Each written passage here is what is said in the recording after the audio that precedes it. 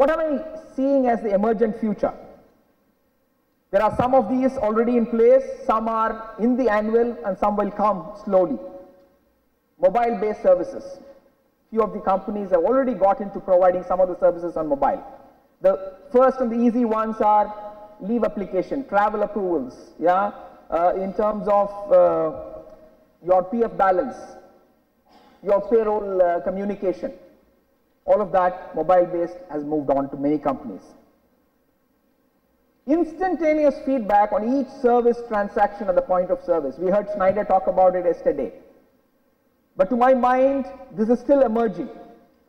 And what kind of feedback can you get instantaneously? And how many people will give you this instantaneous feedback? We all know. When we travel on the flight, there is a feedback card which is passed around.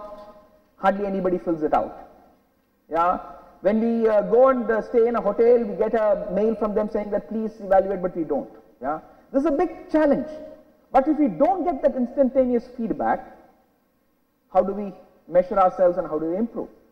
So organizations are making it simpler and faster. If you had to only say whether I like the service, I didn't like the service, I'm indifferent to it, or it's just what I expected. If it's going to be that simple on a mobile, you just need to press and give it, it adds to a good thing. And then reach out for greater focus group discussion to improve. Improvement is a different thing, but at least getting that instantaneous feedback. So companies are actually wanting to do more and more. Technology, while we're going for the SAPs and we're going for the PeopleSoft and things like that, organizations are beginning to use that more and more in the back end. They're wanting to build on top of it a customized user interface which is unique to their specific context. And that's clearly emerging, and I think soon companies like SAP and others will start offering that as part of their template itself. Variable pricing based on transactions rather than the fixed. With cloud and things like that, it's becoming more the nature of the game, and therefore companies don't have to think about huge investments, but think in terms of number of transactions, and even therefore small companies are able to get onto the bandwagon of shared services. Semi-urban and rural service centers. Clearly I see it as an emerging future. Blue-collar employees. 99% of the companies avoid getting into the blue-collar space. It's usually the white-collar employees that they provide shared services for. But companies are slowly getting into the blue-collar space. Kiosks are being put in shop floors. Employees, if they can do their banking on mobile phones, and factory workers are doing this today, why can't they use a kiosk and get their shared services working for them? And that's the bridging that's happening. And my own sense is a year from now, you will have demonstrations of companies coming and saying here how this is working on their shop floors. As we speak, this is being piloted in a few organizations. Shared services for blue collar. Analytics, we've heard quite a lot about it, and that's clearly coming. End-to-end RPO, yeah, becoming more and more popular. Organizations which were insourced are moving into the hybrid model. Having done it, having managed the not to let go kind of a mindset, they're realizing that there are some processes which they are happy to sort of move outside the organization. So insourced, pure insourced companies are becoming hybrid models. Intuitive user interface, yeah, is clearly something which enhances experience, which gives the promptness, and that's what a lot of companies are moving to. Greater degree of self-service and auto-approvals. Policies are being changed. Companies are in fact now saying, if you don't get an approval within 48 hours, take it that the approval has been given. Yeah? Delighted employees saying that I used to worry why my manager has not seen the mail and he has not approved my loans, or he's not approved my leave, or he's not sort of approved my appraisal of my subordinate. There are time limits, and within which if it's not done, auto approval. System just takes it. That's the policy revision that companies are moving to. So in some way, shared services is shifting the HR's credibility in the eyes of employees, clearly. Dashboards for HRBPs at periodical intervals. Rather than asking HRBPs to mine out their information from the raw data, templated dashboards of things that an HRBP will require is being created on a weekly basis or fortnightly basis or monthly basis as the need might be, and it's sort of hitting their desks. And it's making HRBP's quality go up, because when you are provided with this dashboard, then you tend to therefore talk that language with your stakeholders. And therefore, there's a uniform experience that stakeholders are experiencing from HRBPs in terms of being top of the game. I've shared with you the factual bits. Yeah? What's staying on top of my mind, my takeaways about what's really the shift and what's the state of shared services in India today? Flexibility matters. Indian companies, Indian business leaders, Indian HR, for them flexibility matters. While it might be causing headaches for the shared services heads and managers, flexibility matters. Relationship is key. You just can't automate everything, and you just can't say, I have to do everything in front of a computer. There are some things where relationship is sought, and for things to work seamlessly, relationship makes a difference. In my shared service provider, I wish for domain knowledge. Good news for Pankaj and team, but not so good news for many other service providers who are saying, we are an IT company, we are a process company, we will break it down to bits and pieces, we'll deliver process. But the Indian mindset still seeks for a domain knowledge.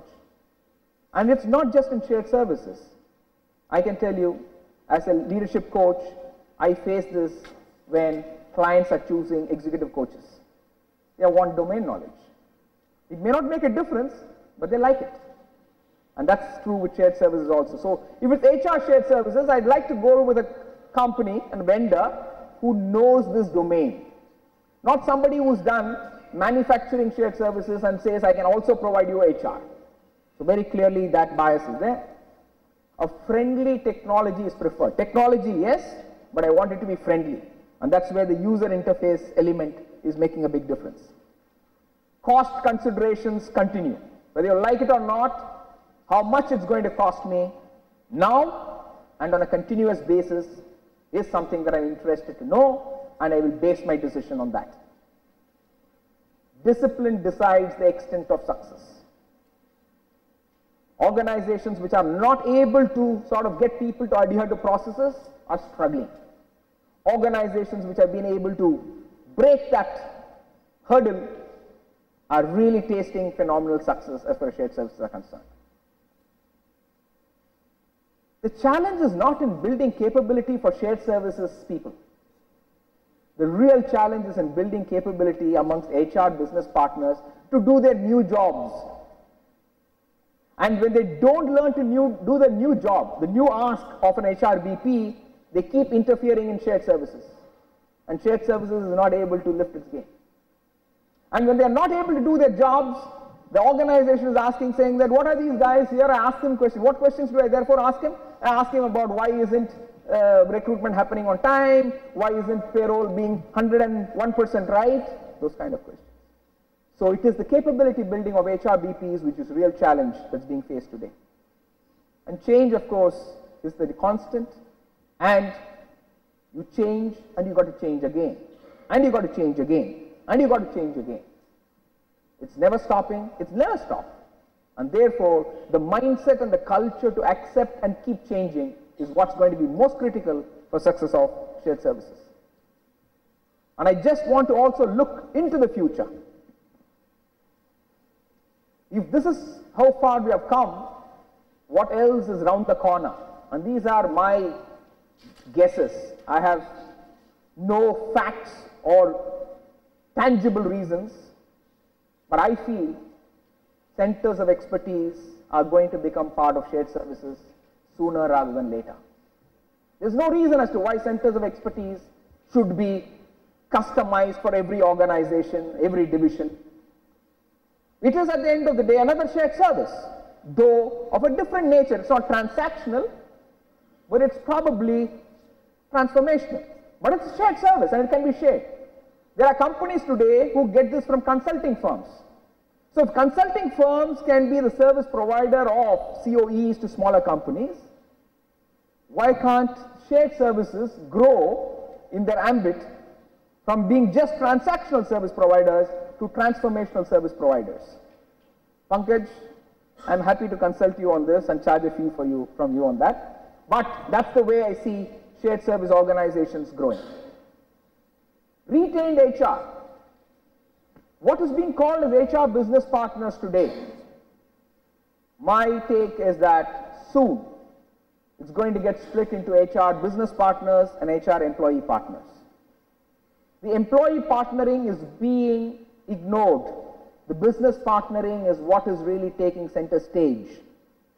And that's a fundamental gap which is becoming bigger and bigger. And organizations will soon have to ensure that they provide focus on both.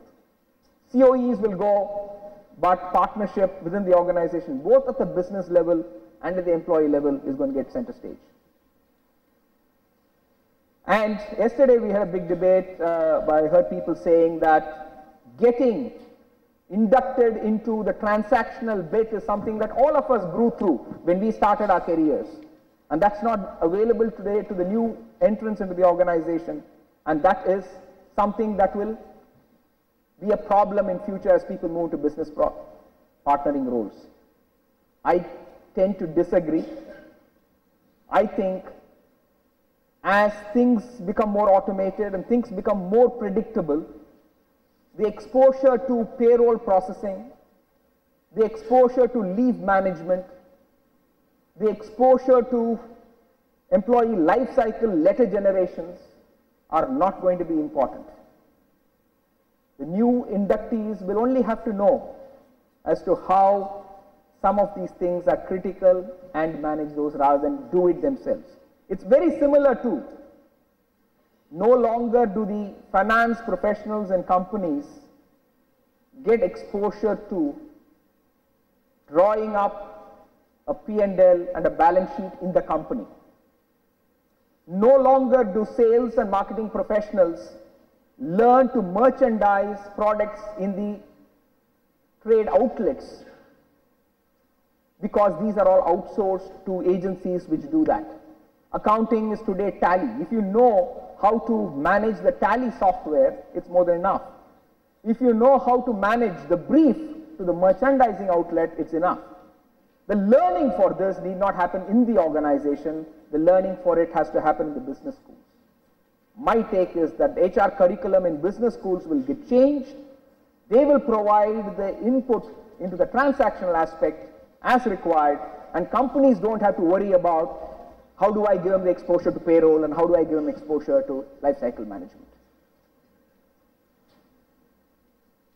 Like I said, this is just the beginning, and I intend to sort of continue this journey of studying this journey of shared services in the country, and NHRDN is keen to sort of track case studies of practices, and all that we look for from companies which wish to participate in these case studies are: send your details, your HRSS model, portfolio of coverage, why HRSS, what's enabling your HRSS, what are the challenges you're facing, what's the positive experience, and what's the best or novel practice that you are having.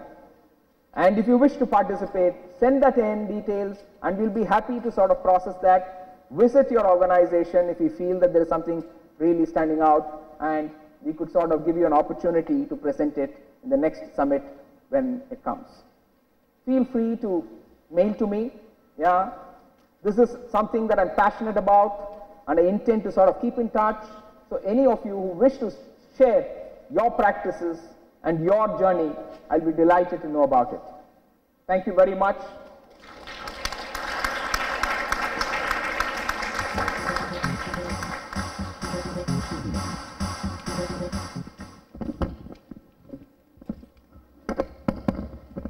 There's no time for question answers now, but I'm going to be around, happy to discuss with you and answer your questions over lunch.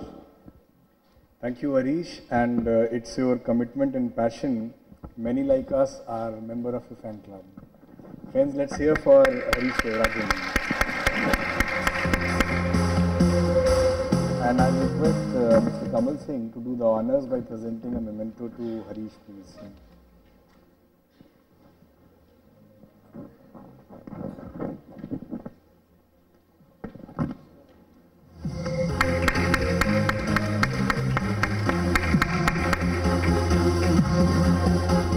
Friends, it's going to be a T15 vote of thanks, not even T20, because time is not there. So, keeping it very, very short, but as HR professionals, we must acknowledge and thank those who have contributed to what you see here. So, what Harish presented is clearly something which you understand that a lot of effort has gone into building what you see right now. So, first of all, we'll start with our Summit Director, Pankaj Bansal. Pankaj has a vision, and that vision, more National Charity Network aligns on this space of shared services.